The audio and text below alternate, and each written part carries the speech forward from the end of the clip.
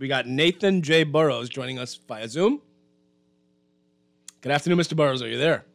Yes, I'm here. Good afternoon. Thank you for having me, first of all. I really appreciate your time. No problem. I appreciate you coming through. I got to ask you, what is social dance? Yeah, so when we talk social dancing, we're talking about connecting with a partner and moving around the floor. So most traditionally people know things like salsa, waltz, tango, foxtrot. This involves holding someone and moving around the floor. And by extension, we even include line dancing in there because everybody's kind of following a routine together, you know? Okay. So it's a form of cultural. Do we have traditional Bahamian social dance? This is a very important question. And the reality behind this is that most older folks, when they hear social dance, they're thinking quadrille.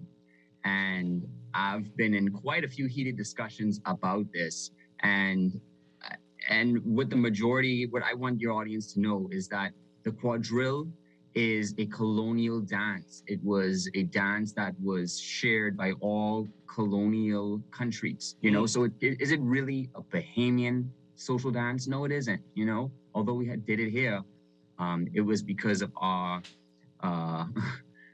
people who were ruling this country at the time who shared this with our people, you know? But we've since evolved. We're more independent now, so we should have a social dance that's truly representative of who we are as a people, you know? And we don't, is what you're saying. There's none. And we don't, but I do have something to bring to the table because I'm not one of those creatives who like to complain about the way things are and then don't offer anything, right? Mm-hmm. So my suggestion to every Bahamian musician, anybody involved in Bahamian culture, is that we lock in the term gumbe as the Bahamas' official social dance, and not just the social dance, that this would be called the Bahamians' official style of music, that this would group rake and scrape, junkanoo, and also calypso by extension, because, you know, we share this music style with other countries, right? So this is something you're creating. This is a problem that I'm trying to solve. And this is actually the social dance style. I've already created this. This is a big part of what I was working on during the pandemic when it first started. I moved to Long Island and I just started working. I started talking with people like Fred Ferguson and others who are heated about this topic. And if anybody has ever talked with Fred Ferguson about this, you will know how passionate he is about our culture being watered down and being. Yeah, I was gonna say, if you talk to Fred Ferguson about anything, he's passionate. Oh my God, yeah. So I recorded a video of me teaching the gumbe, and I published it on Facebook, and it was received quite well, you know. I've since taught quite a number of my students about it. I performed this on different stages in the U.S. and here in the Bahamas, and this is something that I hope that we could push. You know, this is something I hope that we could all get together on and finally say we know what Bahamian social dance looks like, and we know what Bahamian music really looks like. You know. And this is on your Facebook page.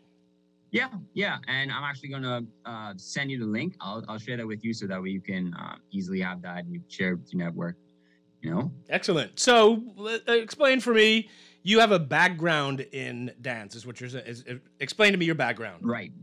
So what's important for everyone to know is that I've been doing this for 10 years. I started right here in the Bahamas, but during that time I was in college in the States. So I actually came over on a summer, discovered that this was happening, and went back to the States, got involved with a social dance school, got trained, and I just fell in love with teaching more than anything. And then that's when I came back and I realized this gap that we have in the Bahamas. We have so many people that are dancing here professionally, like taking classes and learning how to social dance professionally. But then there was this gap that we weren't really recognized as one voice, one body, all speaking the same kind of message. So over the past year or two, I've been really making this huge effort to try to tell as many Bahamians as we can, many people of influence, that this is a cultural product that we need to get on board with, because every major culture in the world has their own social dance and they have their own events that they invite everybody around the world to come and participate in. But we in the Bahamas, people are doing this, but we're not getting that representation. We're not getting that support from large entities, you know? Yeah, So, well, I don't know if many people know about it because this is the first I've heard of it. Yeah. Exactly. So the This dance has is been called happening gumbe. a long time. Yeah, gombe. Gumbe. Okay, and is it Yeah. is it an upbeat thing or does it vary? Yeah, you know, so this is a dance that you would do to your rake and scrape, junkanoo, and calypso. And when I assembled this, I studied really hard on how Bahamians naturally move their body. And I reflected on the way that my dad would dance. You know, if we had a family party, just watching him. He's a traditional Christian man. You know, he's not really out there like that. But when he moves, there's no mistaking what he's doing. It looks so familiar. You know, he's moving those shoulders and he's shrugging and he's swinging with that, you know. And Like there's like Mash the Roach involved? Is that yes, all of that. Everything that's familiar when we think about Bahamian moves, right? We have Bahamian moves, like you said, Mash the Roach, the conch style and things like this. These are moves, but this is not a formalized social dance style until we start talking layers of technique, you know, beginner, intermediate, advanced technique. And I've done the work to be able to assemble this, you know? Okay. So we need there's to get it out there. Okay, so there's currently, you say, a social dance scene. Where's that kicking off? Yeah, so we just Long Island or other places? No. We've actually had people dancing in the Bahamas from a long time, as far back as the Crystal Palace, the ballroom back then. When I forgot the name of the people who were dancing back then, but from long time, people have been dancing, and familiar names would be people like Mighty. Everybody knows Mighty in Zumba, but she's the one that kind of started it all. If it wasn't for her, then the person who introduced me to social dance would have never been involved. So cabaret, is that thank you. Yeah. Thank you very much. We've had the cabaret. There's everybody who would have been around and cycled these scenes, they would have known a particular dance instructor. I can't remember his name, but I know that this person exists, and he moved to Canada some time ago, but he was the big guy who was teaching salsa and all this stuff back then. So he's left, and, you know, the scene kind of died down. Then we had Mighty, like I'm saying, she's a Cuban dancer who's been living here for years. And she taught the person who taught me. And Salima Harbor, she actually just moved to Eleuthera. We have a social dance scene in Eleuthera. We have a social dance scene in Grand Bahama. I'm over there in Long Island. We have a scene here in New Providence. And there are people that you can go to take lessons, such as myself. I come down to New Providence once a month to host lessons, and I have instructors here as well. And this is the scene is active, you know. So how do you get involved, if you want to know? Well, I'll tell you, I can't dance. My wife is a great dancer, but I got nothing. I got no moves. Let me share this with you. I know your audience may find this particularly interesting, but I've heard every single excuse that there is. I've been teaching for like a decade right now. You know, I've heard every single excuse that anyone could possibly say to avoid learning how to dance. I've heard the no feet thing. I've heard the lack of rhythm. I'm too old. I'm too slow. I'm too young. I'm whatever. But what I want to encourage your audience to recognize is that social dance is a respectable activity. This is more than just your traditional going down to the dance hall, letting a gal wind up on you. It's way, way deeper than that. It's about teaching a guy leadership characteristics so he knows how to hold a lady with confidence, and is teaching the lady how to follow in a non-subservient way. This is just about role playing, you know? So I would implore your audience to take a dance lesson, either it's with me or one of our instructors, and get out there. You know, I even want to let your audience know that I'm willing to give you all a nice little discount on lessons. If anybody listening to this phone call is super interested in learning how to dance, simply call me up. Juan, I don't know if you mind me leaving my number. No, please, go ahead. 803-9929. Call me up, and if you just simply say, the Bahamas Social Dance Revolution, I will give you $100 off on your lessons, on 4 lessons, and we can make this happen for you, okay? Don't worry about if you can't dance. At some point, you were born, you didn't know how to walk, you didn't know how to ride a bike at some point, you didn't know how to swim, but you learned, you know? So now let me ask you this. Yeah. So you're trying to make it like a national dance, and so you have the Bahamas Social Dance Society. and you're Yes. ahead of that. So how do you Yes. go about making it a national dance? Just getting more people to do Yes. it, or is there are you in contact with the people at the Ministry of Culture?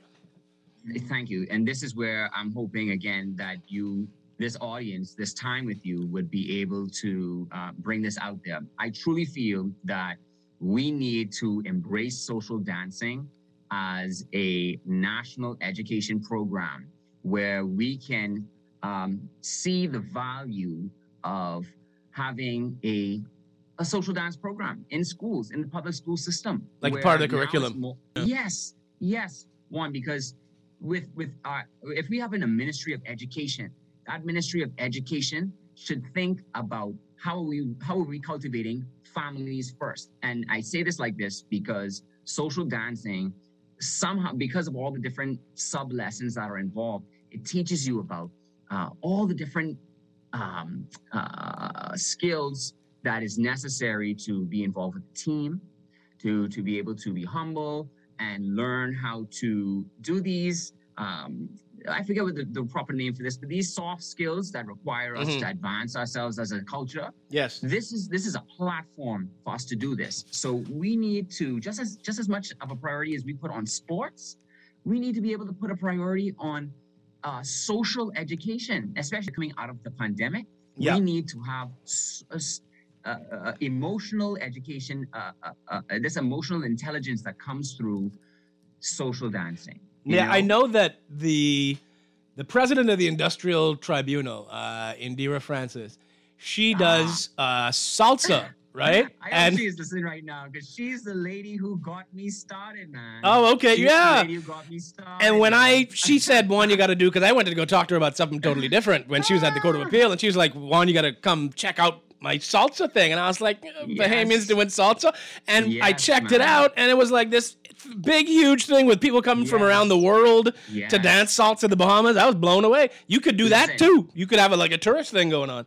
But this is it. This is the product that I'm hoping people would open up their minds to. And it's funny how you said that, right? So Indira's angle when she started her school was taking it in the direction of that Latin direction, that salsa direction. So her school is called the Bahamas Social Dance Society. The Bahamas Salsa Social Network. That's right, the Bahamas Salsa Social Network.